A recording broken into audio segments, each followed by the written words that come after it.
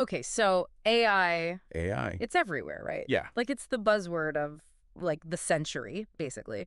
Um, but are chatbots actually useful for your business? I mean, that's what we want to know. Yeah, that's the big question, isn't it? Yeah. Some people are saying that it's basically like having a bunch of superheroes working for you, like 24/7. Right. But how do you figure out what's actually useful and what's hype? Right. Because there is a lot of hype. And that is what we're here to figure out today Yeah, in this deep dive exactly. on Parsimony Chat. Okay. They claim to be the AI chatbot solution for any business. So we've gone through all their marketing material, their internal documents, their user guide, all of it, All of it. so that you don't have to. We did the hard work for you. And they are not Least throws. shy with the information, let me tell you. But they make some pretty bold claims. Yeah, they do. I mean, customers 513% more likely to buy. It's a big number. Yeah. I mean, who wouldn't want that, right? Right. They even say that chatbots are now the #1 preferred support channel. Oh, wow. Interesting. So, data aside for a second, what does Parsimony Chat actually do? Like, what problem are they solving? Well, it seems like they're really focusing on 3 main things. Okay.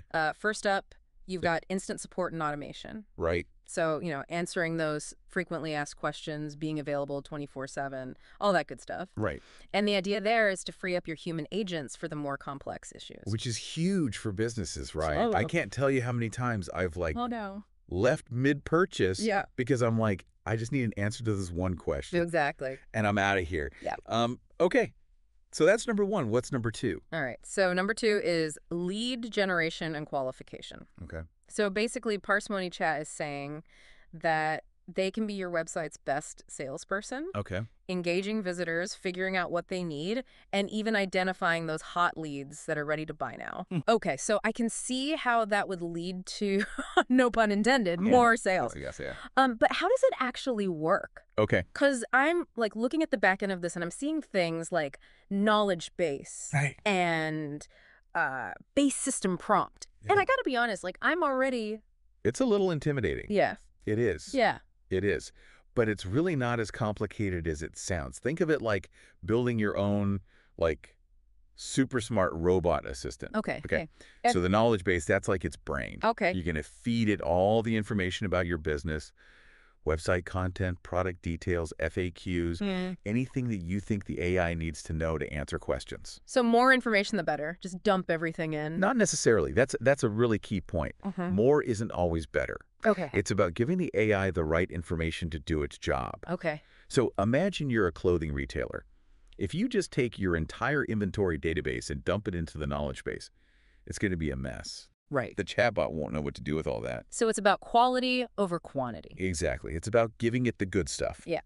So thinking about those clothing store questions, what are people asking? What are the return policies? Do you offer gift wrapping? Different sizes available? All that kind of information. Clear, concise, and customer-facing. So it's like training a new employee, but instead of coffee runs, it's data entry. Exactly. Okay, got it. So that's knowledge base. What about this base system prompt? What is that? Okay, so this is a little technical, but it's important. Okay. This is where you get to define your chatbot's personality. Okay.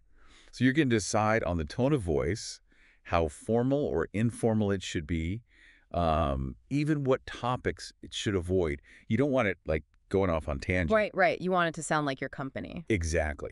And this is something that Parsimony Chat really emphasizes in their documentation. They really want to make sure that your chatbot aligns with your brand voice, the customer experience that you're going for. Okay. Okay, so we've got the brain, we've got the personality.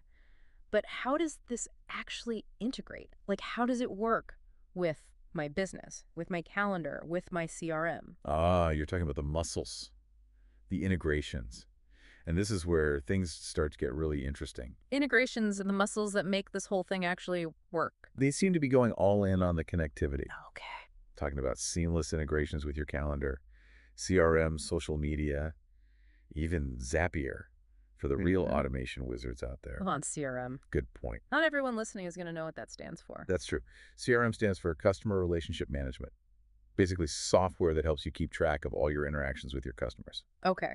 So think about how powerful it could be to have your chatbot feeding information directly into your CRM. Right. every interaction, every question, every lead captured and organized automatically. That'd be huge for a lot of businesses. Huge. No more manual data entry, no more lost leads slipping through the cracks. Right, like I can see this being a game changer. Exactly. And that's where the integrations become really powerful. Imagine this. A potential customer lands on your website, starts chatting with the site. The mentions that they're interested in a particular product. Okay. The chatbot, using its knowledge base, can answer their questions and even recommend related items. Okay. Now, here's where it gets really good.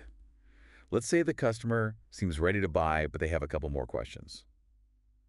The chatbot can seamlessly schedule a call with a human salesperson directly through the chatbot interface. Okay. No more back and forth emails, no more playing phone tag. Right. It's all done right there.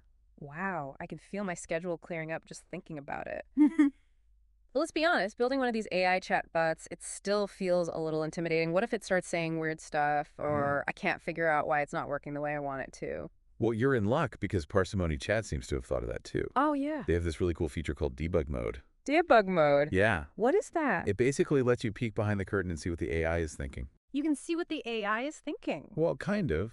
You can see the data that it's accessing, the logic that it's using. Okay. And that can be really helpful for troubleshooting. Like if the chatbot keeps giving a weird answer, you can use debug mode to see where it's going wrong. Yeah. And then you can tweak the knowledge base or the base system prompt accordingly. So it's like having a direct line to the AI's brain. Exactly. Very cool. And speaking of getting technical, I noticed they make a big deal about API access. Yeah. I'll be honest, that went a little over my head. Is that something our listeners need to worry about? That's a great question. And honestly, it depends. Okay. For most businesses, just using Parsimony Chat's built-in tools and integrations will be more than enough. Right. But for the tech-savvy folks out there, API access opens up a whole new world of possibilities. Like what? Well, for example, let's say you're running a big e-commerce site and you want to integrate the chatbot with your inventory management system in a very specific way. Okay. With API access, your developers can build a custom integration that does exactly what you need. So it's like you can get as in the weeds as you need to. Exactly. It's there if you need it. Okay, I like it. But I do have one more question about all of this. Because amidst all this talk about efficiency and automation, I can't help but wonder, what about the human element? Right. Where does that fit in? I'm glad you brought that up because in their materials, Parsimony Chat clearly states that AI will enhance, not replace. Okay, well, that's reassuring, but is that just marketing speak, or do they actually believe that? It's hard to say for sure, but I think there's a bigger point here that's worth exploring. So AI enhance, not replace. What's the bigger point? Well, think about it this way. Every business owner, every entrepreneur, you're all trying to solve problems for your customers, right? And sometimes AI can be an amazing tool for that. Okay. It can handle those repetitive tasks. It can help you personalize the customer experience, even anticipate needs that you didn't even know you had. Okay, so it's not about AI taking over. It's about using AI to do what it does best so that we can focus on what we do best. Scaling. Things like strategy, creativity, building relationships, those human elements that are still absolutely critical for success no matter how advanced technology gets. It's like work smarter, not harder, but in this case, it's work smarter with smarter technology. Right.